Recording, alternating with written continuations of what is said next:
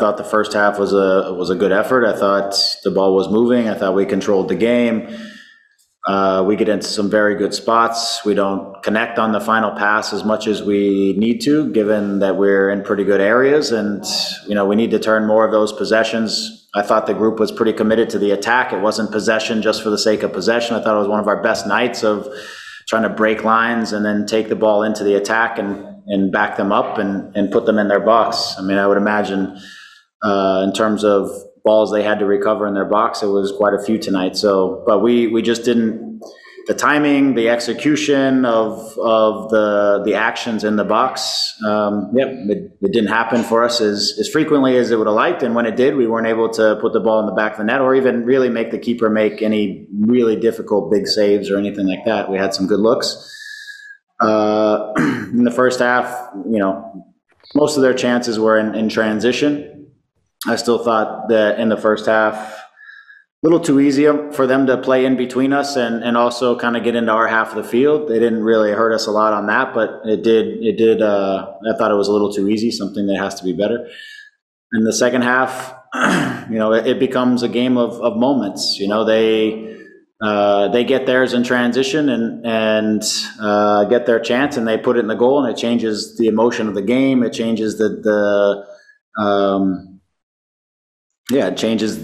emotion is a big part of it, because now they have the goal lead. They're pushing a little bit more. They also can stay compact, but then they're step out pressing a little bit faster, right? And our guys are trying to connect again and break them down, and a little bit more like urgency and almost, I don't know if panic is the right word, but there's definitely a little bit more urgency where I felt like we weren't as tight sometimes to getting in the box and getting to that final action. I thought we rushed some things a few times, and then I thought we didn't handle some situations great. But I thought the effort was fantastic. I thought our performance for much of the game was solid. We had 10 or 11, 12 something corner kicks. We still didn't get a great chance off of corner kicks. That's something that we've got to be able to get an edge somewhere on one of these set pieces when we have so many of them.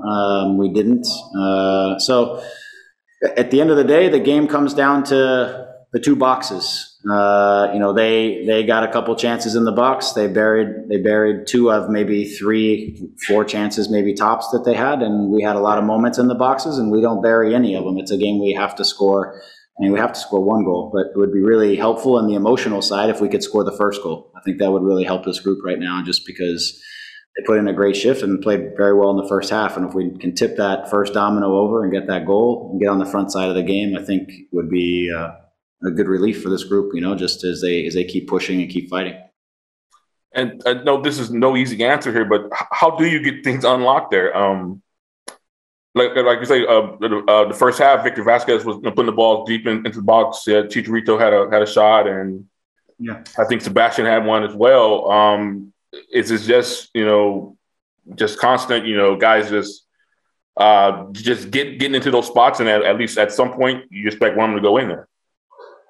Yeah, you have to keep working, keep doing. I mean, again, what was it, 1 minute, 2 minutes in the game, we get Javi in behind the back line with a chance. Like you mentioned, a couple of those chances. We gotta keep doing the things that are creating the chances for us. And at some point, the timing is going to get right. The finish is going to get right. We can tip that bar in our favor. You got to keep working for it. Obviously, it's they put in the work today, and we got into good spots, but we just got to keep working for it. It's not like we have training time and we can do a lot of finishing or do anything like that. We're bouncing from game to game pretty quickly. We need when these games come fast, you got to sort some of these things out on the fly a bit. And when it comes to finishing, some of this is just timing. It's composure in front of the goal. It's taking your moment when we get it. All right. Thank you. Mm-hmm. Next, we'll go to Josh Guessman. Hey, Greg, thanks for taking the time. What are the alarm bells ringing for you or for the team? I know 8 games left, no wins now in 7 games, and just 2 points really separate you guys from being in the playoffs to being out of the playoffs. Is there some alarm bells going off? Yeah, I mean, I think there's for sure everybody feels urgency and everybody's disappointed. Again, there's a sense in the locker room that the guys put out a good shift, and it's about execution now. Again, as I said, it's about put the ball in the back of the net when we get the opportunities and execute around our goal, and like I said, we need to, it would be helpful for this group to get a goal, to get ahead and not feel like they have to chase a game, but to have the emotion of, well, we can protect a goal for once instead of getting behind. So are there alarm bells? For sure. Everybody feels some urgency to obviously shift the momentum to get that result that we need to keep going. But as I said to them, we keep fighting. We're in a position right now where we control our own destiny. We need to, keep our heads up and keep fighting every game and keep pushing for the next opportunity. It just takes one win in this and one result to get us the momentum shifted the other way, which may even just mean one goal. Get one goal, one first goal, and we may be able to shift the tide of this thing, because it's not, tonight wasn't I thought about whether we played good or bad. It was about whether we executed or didn't in key moments of the game. Is that execution the difference when you look at, let's say, the first 10 or 12 games of this season versus what we're seeing now here at the back end? Yeah, it's a big part of the difference. Javi was on fire at the beginning of the year. We got in good spots, and he scored a lot of the goals, and we supplemented him. He goes out for a long period of time, as I said when he was coming back. It's not like he's going to catch fire immediately again, and he's got to get his timing. He's got to get a rhythm. We've got to get the timing right as we get everybody back in, and I feel like that's just a little bit off, and then the supplemental goals aren't falling for us either. So those are the two pieces, and some of that's why I say we got to keep working. We got to keep doing what we did tonight. If we get 14, 15 chances a game, we're going to put the ball in the back of the net. If we get some of these same chances that we had tonight, we'll put the ball in the back of the net. If we can be a little better on a few more instances of the timing and the final pass, we're going to get more chances out of the game. So again, it was for me not about the overall performance. It was about the execution in those key areas of the field, which is the boxes. Yeah. I mean, if we can throw the result out, kind of what you're saying, and I just want to make sure I'm getting it right. If we can throw the result out, do you feel like this was a little step in the right direction then?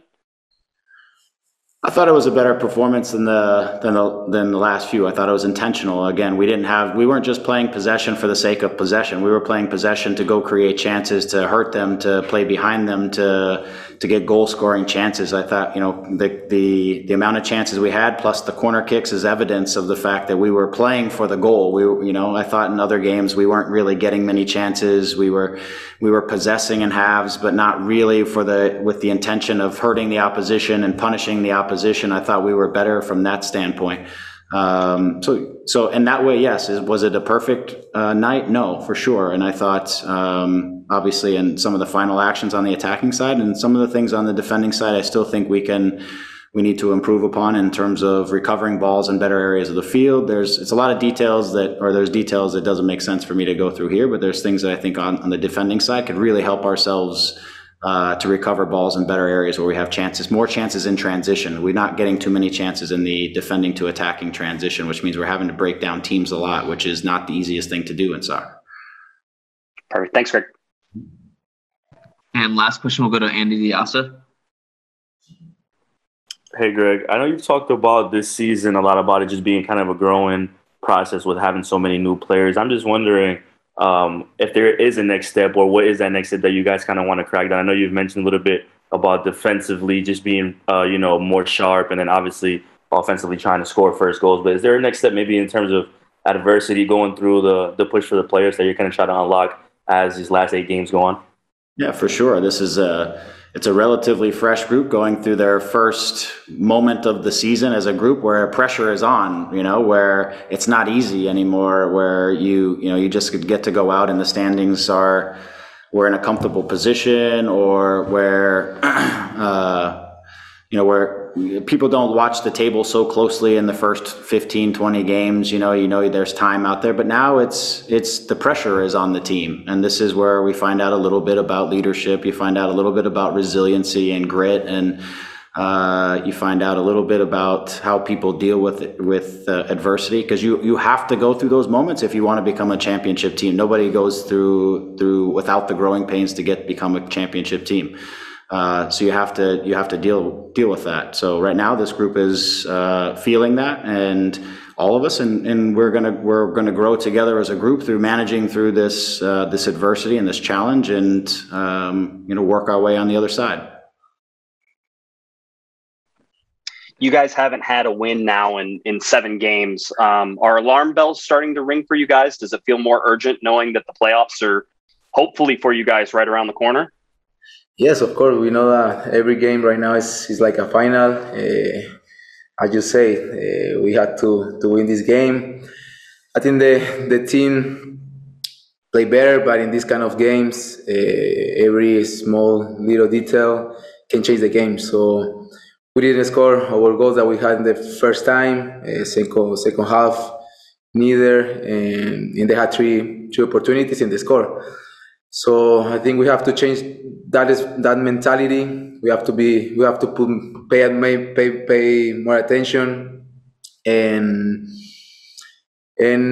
I'm worried, of course, because we have, I think, 8 more games, and we know that we're still in playoff, but we know all the teams are very close to us. So we know that in this game we have to win. We have to take these 3 points, and yes, we need to still working.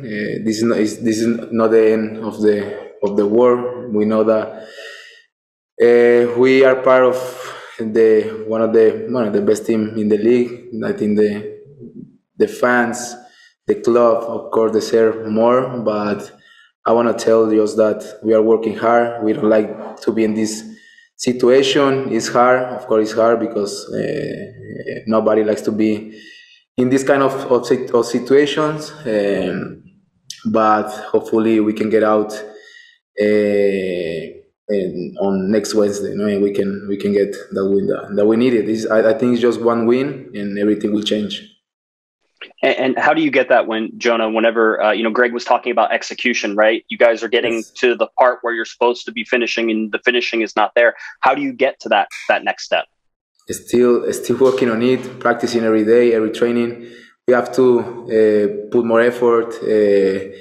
And as Greg said, we were talking after the game in the locker room, and yes, we have to score the goals that we had, because right now every team is playing to get into the playoffs, and yes, every game is like a final, as I said. So yes, we have to be more efficient.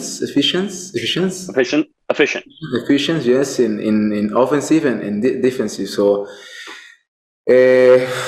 yes, as I say, it's difficult. I don't like to be in this situation. For me, it's been hard. I've been in this situation many times, but I know that I'm not worried about this year, because I know that we have a really good team. We have the team's very tight. We are like a family, so I'm not worried about it. I know that we are gonna get out of this situation, and yes, as I say, hopefully next Wednesday we can get that win, and everything, as I say, will change. Thanks, John. Greg habló sobre la importancia de anotar el primer gol en los partidos, ¿no? Es algo que el Galaxy no ha hecho en los últimos partidos, ¿no? Marcar el primer gol, ¿no? Abrir el marcador. Sí.